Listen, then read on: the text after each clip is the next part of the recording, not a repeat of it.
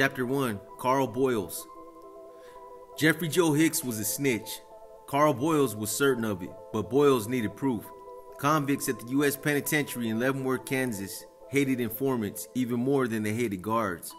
A hack, as guards at the maximum security prisons were called, was simply doing his job. But an inmate snitch was a Judas. And the best way to deal with the rat, as far as Boyles was concerned, was to kill it. Boyles had been suspicious of Hicks from the moment they met 8 months earlier, when Hicks was still being held in an area of the ancient prison reserved for new inmates not yet assigned permanent cells. Hicks had stood out among the fish, prison slang for newcomers. At 28, he had a small build and pubescent appearance, but it was his demeanor that everyone noticed. Hicks was terrified.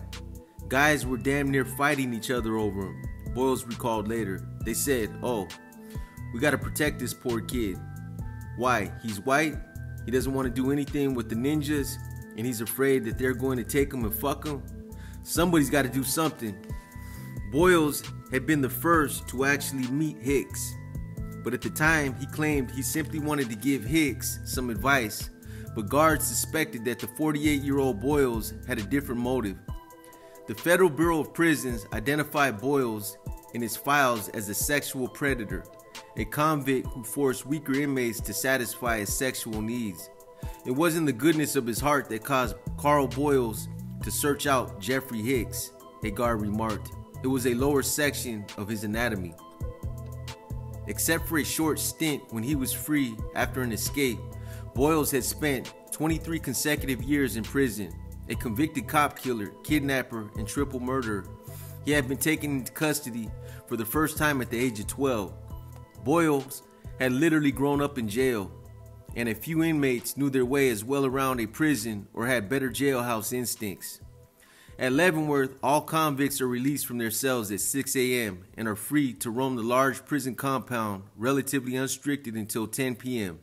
when they are locked up for the night. Boyles had gone to the fish tier to meet Hicks within days after he arrived. "First time in the penitentiary?" Boyles asked. "Yeah." "It can be pretty scary until a man figures out what's going on," Boyles had said, shaking a cigarette out of a pack for himself and then offering one to Hicks. "Where you from?" "A state joint in Michigan," Hicks had answered. "Oh yeah," Boyles had remarked with interest. "Well, what they got you for?" I can't say," Hicks had to answer.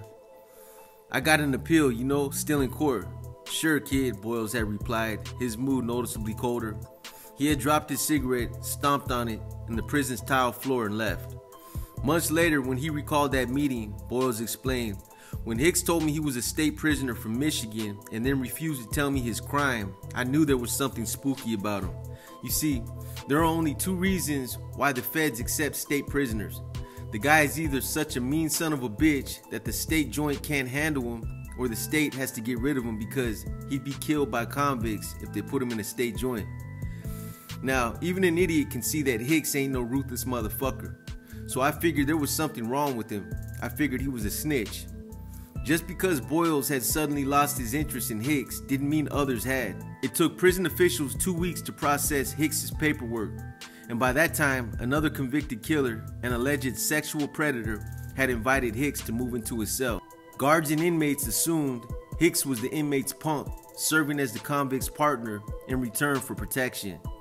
But a few months after Hicks moved into the inmate's cell, something strange had happened. Hicks and his cellmate were accused of plotting an elaborate helicopter escape. Lieutenant Edward Gallegos, who exposed the plot, said Hicks' cellmate had tried to hire a helicopter pilot to swoop into the prison yard and rescue them. As punishment, Hicks was moved into an isolation cell in the prison's hold.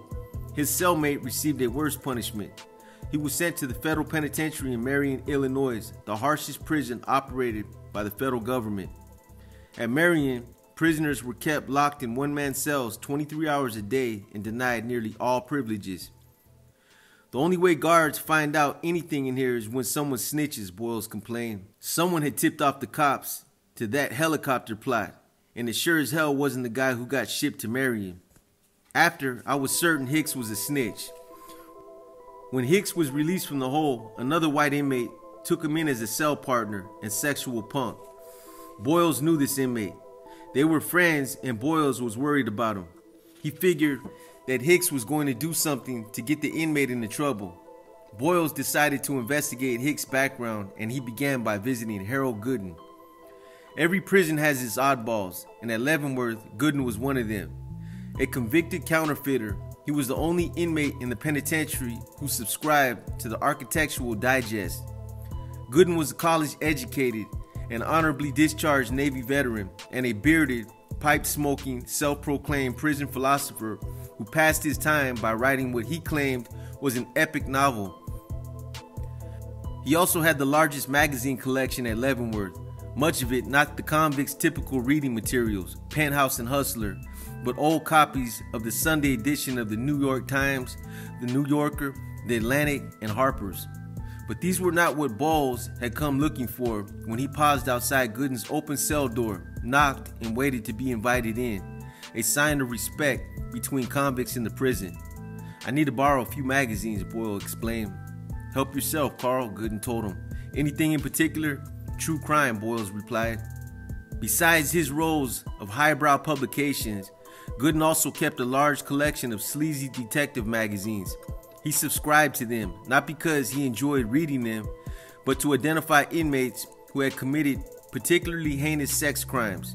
After snitches, the most despised inmates in Leavenworth were child molesters, rapists, and other sexual deviants. Sex offenders gave criminals a bad name, convicts claimed. Most inmates either were married or had been, and were Most inmates were either married or had been, and many were fathers. Like men outside prison, they didn't want their mothers, wives, and children to be victims of a deviant. Boyles took a few magazines and returned to his cell, where he scanned them, but he found nothing of interest and returned to Gooden's cell. "Carl, I think you should check this one out," Gooden volunteered, handing Boyles a copy of Inside Detective. Page 36 was folded down, so Boyles turned to it. He saw a 2-column, black and white photograph of a freckle-faced boy grinning into the camera. Above it was a headline, "Stop the Sexual Sadists from Abducting Boys." The story below said that 13-year-old boy in the picture had been forced off a road while riding his bicycle on October 19, 1986 in Green Oak Township, Michigan. The driver had jumped from his Jeep, dragged the boy inside the vehicle, and sped away. A few days later, the youngster's naked body was found abandoned in a forest. He had been sexually molested and strangled. When Boyles turned the page, the baby-faced Jeffrey Joe Hicks stared up at him. The caption underneath the photograph read, "Hicks has a long history of molesting children sexually." Boyles closed the magazine, said thanks, and took it back to his cell. There he read the entire story. It reported that Hicks had first gotten into trouble in January 1975 when he was 16 and abducted a 12-year-old boy at knife point, forced him to swallow several tranquilizers, and molested him. Despite the seriousness of the crime, Hicks was put on 5 years probation. 7 years later, he sexually assaulted 2 youngsters, but was released on probation again. Only after he was accused of kidnapping and murder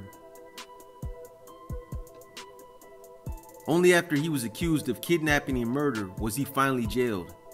At his trial, Hicks' attorney admitted their client was guilty, but said he shouldn't be sent to prison because he himself was a victim. Hicks had been raped as a child by a psychiatrist who was supposed to be treating him for deviant behavior, they said, and it was that molestation that caused him to attack young boys. Hicks testified at his own defense, describing how he had held his victim's hands down and strangled a cyclist with his belt after abusing him. A jury ignored Hicks' plea for mercy and sentenced him to life in prison, plus 65 to 100 years. Now, Boyles knew why state officials in Michigan had arranged for Hicks to serve his sentence in a federal prison rather than in a state institution. His crime was so monstrous and had attracted such wide publicity that Hicks would have been instantly recognized in a state prison and most likely would have been physically attacked or even murdered by other inmates. In the federal prison system, however, Hicks would be safe. because he would be just another anonymous convict, unless, of course, someone put word out about his crime.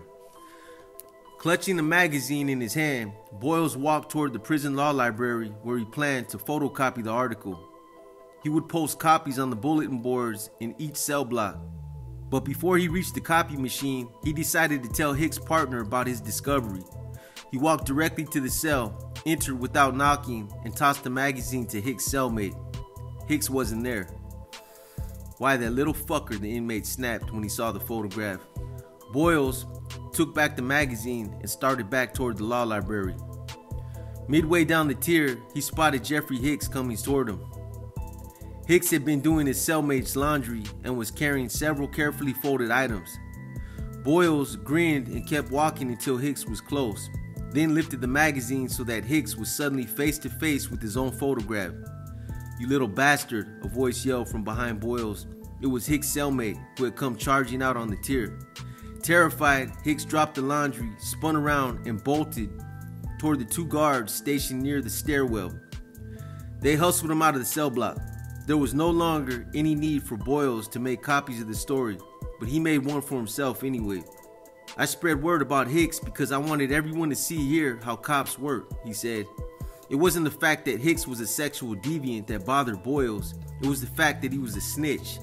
"The guards will deny it, but I know exactly what happened," Boyles said later. "Some hack from Michigan called up a lieutenant here and said, 'Hey, I got a prisoner and I got to get him out of my state institution before someone kills him.' Now a lieutenant here says, 'Well, why should we take him? Does he cooperate?' And the guy in Michigan says, 'Fuck yes, he'll cooperate, because if he don't, we'll tell everyone he's a baby raper and they'll kill his ass.' When Hicks gets down here, the lieutenant says, 'Hey boy, we will put you in population, but at the same time, you got to come out to us every once in a while and tell us things, because if you don't, then someone might just slip up and let folks know about your past.' Don't you see what happens next? Suddenly, some lieutenant is breaking up a bigger helicopter escape. Lieutenant Gallegos discounted Boyles' scenario. He's telling how he operates, how he thinks, how he manipulates people," said Gallegos.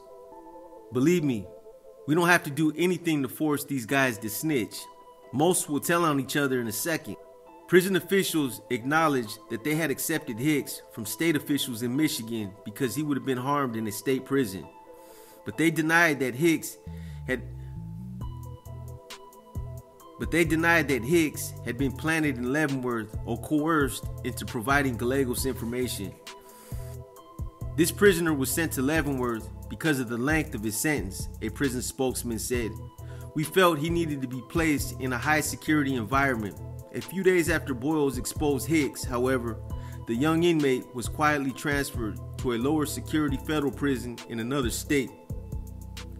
"The prison grapevine is such that we had to move this prisoner to a much lower security prison," an official explained.